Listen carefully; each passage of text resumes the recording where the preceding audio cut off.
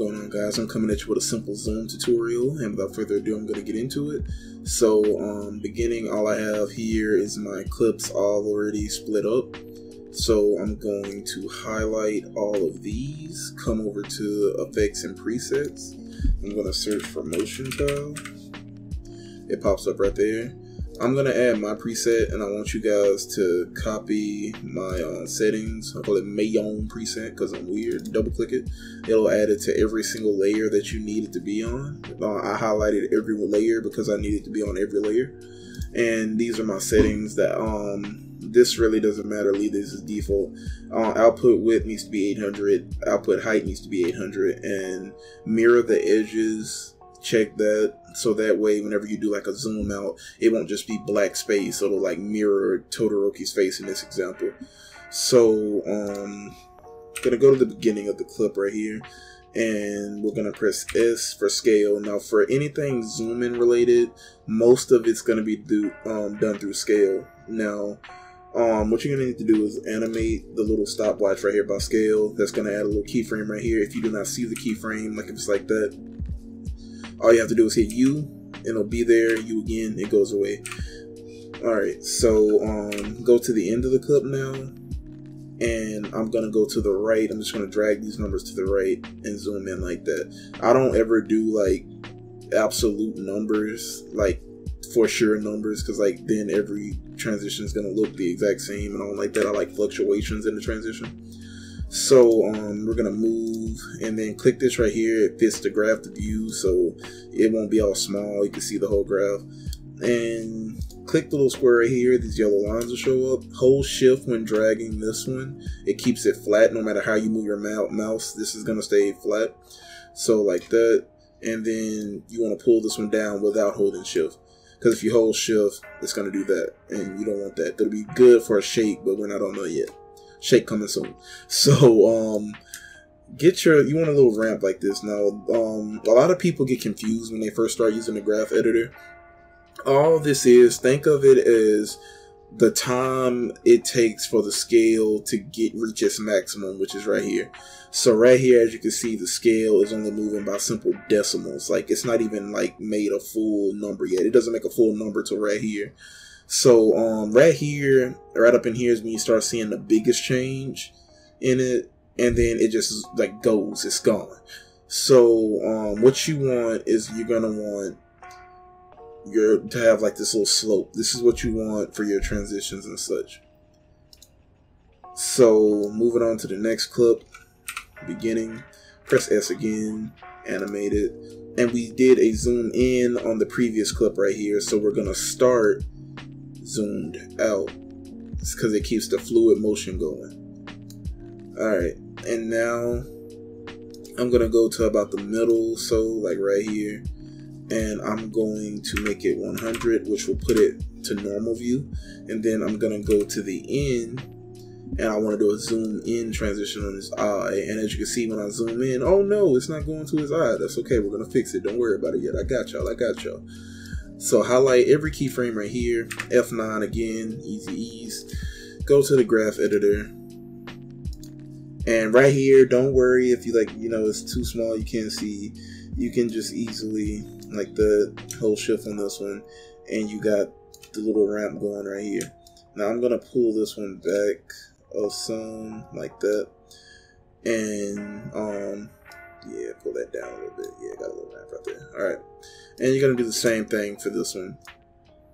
You just want to get that ramp going. Now, if you notice, this one over here, like this one is upside down. It's like an upside down ramp.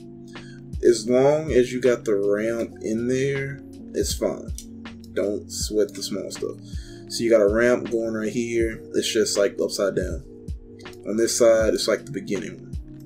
All this means is that this one starts at a negative value and this one is a positive value. That's all that means. So moving on.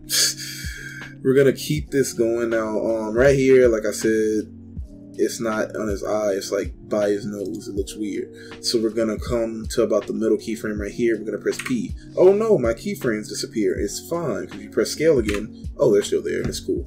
So press P. That opens the positioning tab. Separate dimensions on that. Animate both of them.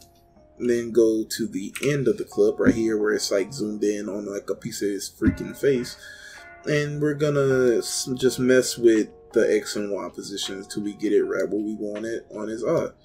I want it to be right like above, and I'm gonna bring the Y down a bit, like right there. And then highlight both of those. F9 eases those. Graph editor to the rescue. And we make the same slopes like we've been doing before. It gets very, very repetitive, like just if you do the same thing over and over, which I like highly recommend that you don't do the same transition like over and over and over like in this one. Mix it up, add some rotations and stuff in when you're actually editing something, but for practice, this would be good for you to learn how to do zooms. So now what that did, animating that position like that, now it's gonna zoom in like that to his eye into the next clip. So to make the next clip smooth, since we did a zoom in right here, so we're gonna have to start zoomed out on this clip. Go to about the middle, make it 100. Oh, and then I'm gonna do a zoom out. So to zoom out, you're gonna go this way with it to the left, and that's like the zoom out. You can take it as far out like this if you really wanted to. I'm just gonna keep it like this. If I was adding like a rotation or something to it, I'll like zoom out more. Not this much, like about right here. But for this, I'm only gonna do like right here. Alright. And, you know, rinse and repeat.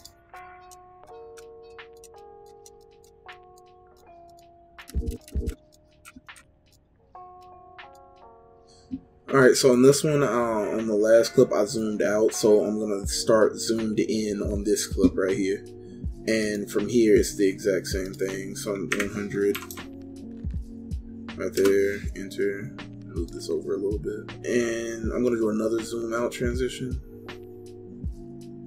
So I'm doing like that. Boom.